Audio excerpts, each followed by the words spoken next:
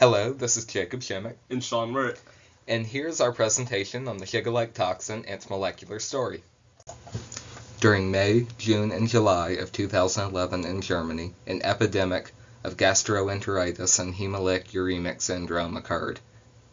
The cause of this outbreak is believed to be the result of the consumption of sprouts and the inadvertent ingestion of fecal matter, which is believed to be the vehicle for Shiga toxin producing Escherichia coli. Ingestion of this Shiga toxin producing Escherichia coli can result in the development of hemolytic anemia, anemia caused by the destruction of red blood cells, acute kidney failure, and a low platelet count. Figure 1 on the right depicts an instance map of this outbreak.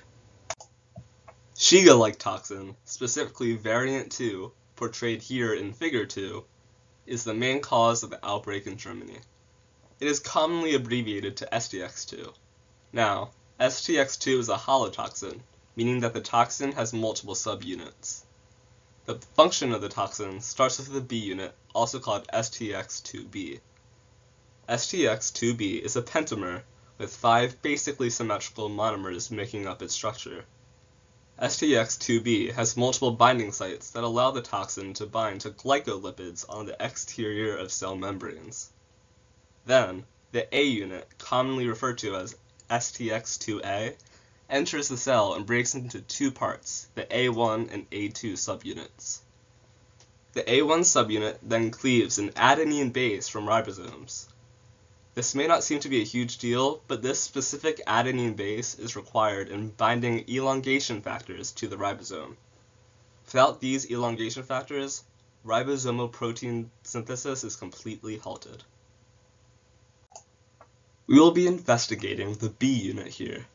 As previously stated, the primary function of STX2B is to bind to the glycolipids on the exterior of cells.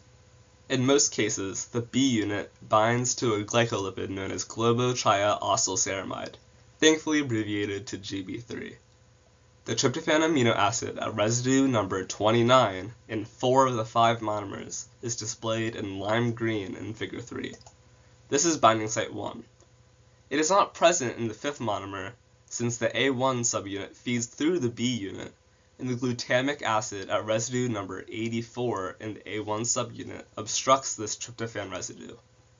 The tryptophan amino acid at residue number 33 in each of the monomers is displayed in blue.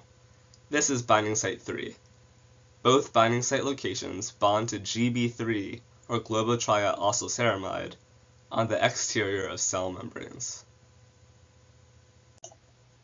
While this toxin can be deadly in an outbreak, researchers are attempting to utilize Shiga-Like toxin to improve cancer treatment. GB3, whose chemical structure can be seen in figure 4 below, is a glycolipid common in cancerous tumors. GB3 is especially present in testicular and breast cancers, and can be bound to by the B unit of the holotoxin. By specialized, targeted use of Shiga toxin in cancer patients, tumors could potentially be more effectively detected and treated. We created a 3D printed model of our protein, which can be seen in figure 5.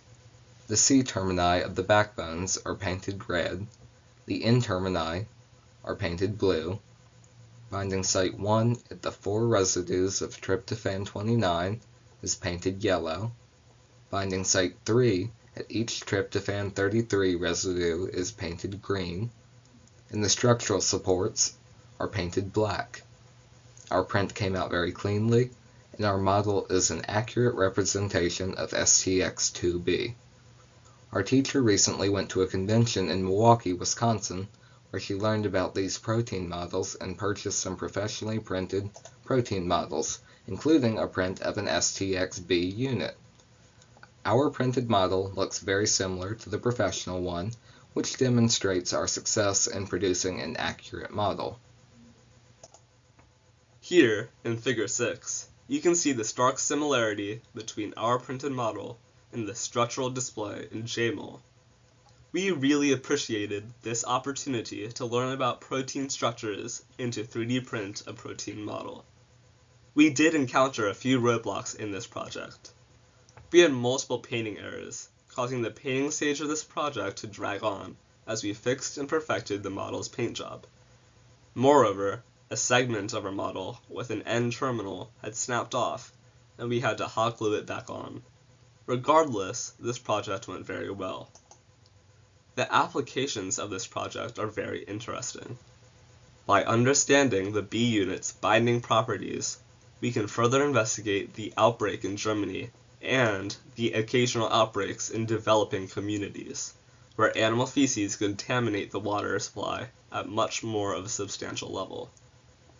In terms of cancer research, the information on implementation of the STX-B unit in detecting cancer is not yet fully understood and may not be entirely practical due to the toxin's effects on patients. Ongoing studies may bring new findings to light. These are our resources, and thank you so much for watching!